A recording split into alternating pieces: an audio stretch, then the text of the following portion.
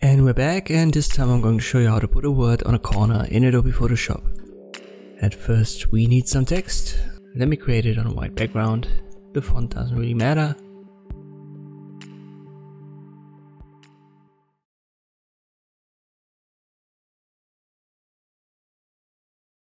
But I want to play around with the size and the distance between the lines. So let me do that with the properties menu. As you can see, I have it aligned to center.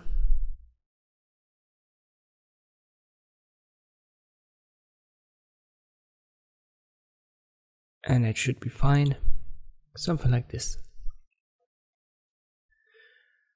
Let me give text and corner a different color. So I use the type tool for that once more. And I use my basic swatches. So this is the color that I'm using if you want to use the same. When you've got what you want, just hold Ctrl and click on the T on your layer of the text. Press Ctrl C to copy it, then press Ctrl D to deselect it, open a new layer, make your text layer invisible.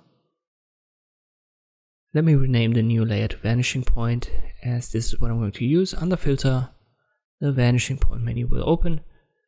When you can see a grid, just select it, press the delete key to get rid of it. We want to create a new one. Then you create a new grid by simply left clicking to create this rectangle. And then you use the edit tool and you can drag the corners, so the anchor points of this rectangle, to create different perspectives. Make sure that it's blue, otherwise it won't work. Alright, so that's the first half. When you want to add the second one, use the create panel tool again, go to the center and then drag it. And again, you can use the edit tool to play around with the anchor points. And once more, you want to have it set to blue, otherwise it won't work. Then press Ctrl V to paste it. So this is the text that we've copied. So this one is a little bit small. So when I now use the transform tool, you can see that it transforms the text a little bit too much. So I'll have to edit that once more, but let me show you what happens if I press OK after I've dragged it into perspective.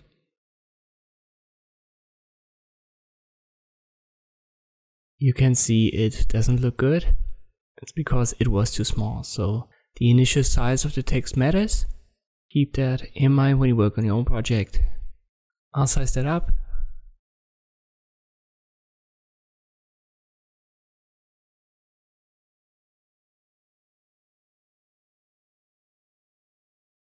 And then I repeat the process and create a new effect with the Vanishing Point tool. So again, hold Ctrl, click on the T on your layer, press Ctrl C, make sure it's invisible, open a new layer, go to Filter Vanishing Point.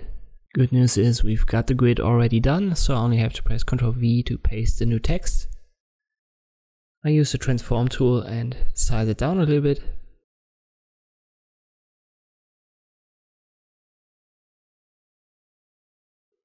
And then I'll find a position that I like. Maybe something like this. Press OK. And you can see it's already in perspective. You don't need the layer, the text layer below anymore. So just keep that invisible. And now we want to add some shadow effects to it. But first let me center that. So I'll press Ctrl A and use the top menu to align it properly. And I'll make the background a different color. Something that fits your text, whatever that might be. I like this one. Now open a new layer, use the marquee tool and drag it to the position where you've got the corner. So you can zoom in a little bit to check it, but that should be a good position. Afterwards use the brush tool, you can press B for that. Make sure that your brush has a hardness of 0, so you want to have a very soft brush. You want to have black as a foreground color, and the size should be relatively big, depending on your canvas. For me it's 500, that's a good value here. And then I go top to bottom, and then I go down with the opacity of the layer. I want to create a highlight as well, so new layer, Then I go to select and inverse the selection. So now the left hand side is selected. I swap the colors to white. And then I repeat the process with the brush on the new layer. And again, I go down with the opacity.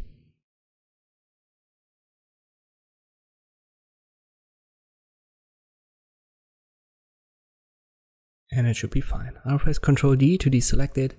And you can see what we've got here. If you want to move it around, make sure you've got all the layers selected. You can hold Shift and then click on them. And then you can move it around or press Ctrl T and resize it. And this is how you can create this text on a corner effect in Adobe Photoshop. Thanks for watching, and I'll see you next time.